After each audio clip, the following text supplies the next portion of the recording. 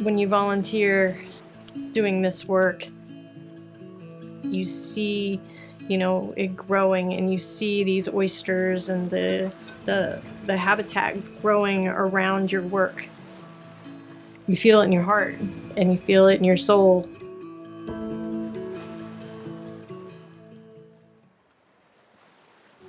Hi, my name is Laura.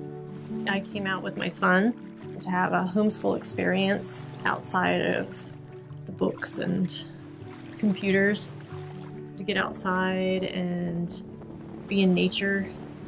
My name is Kai, and I came out today because it's fun and you help out with the ecosystem out in the Barrier Islands.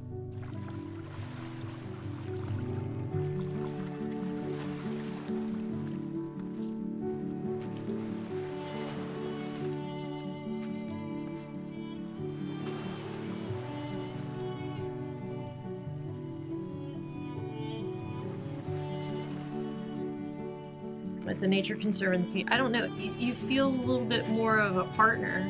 They let you get involved from the start to finish. So we've done everything from building the oyster tables with the cement and the jute, and we've volunteered with the cinder blocks and delivering them out to the island, and also building the castles. It really makes it much easier when there's 12 people out there, in a line, passing the concrete blocks along rather than having to haul it, even 3 or 4 feet.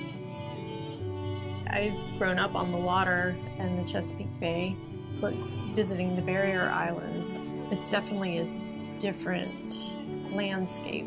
There's lots of smaller islands, a lot of them are uninhabited. There's many species out there, such as the knobwhelk, which are basically giant snails, even seahorses. It's wonderful to be out there.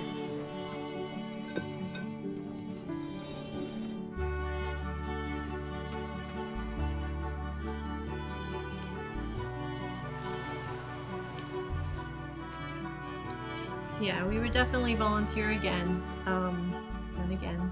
I would love to do it over and over again. It's a fun thing to do, and it's amazing. It's just a great way to get kids out, let them get to feel part of something bigger. They're young, they get to see this grow over their lifetime. If you really want to come out to volunteer your time and feel that impact and feel like you're part of something much bigger, you will. I hope you enjoyed the experience out there.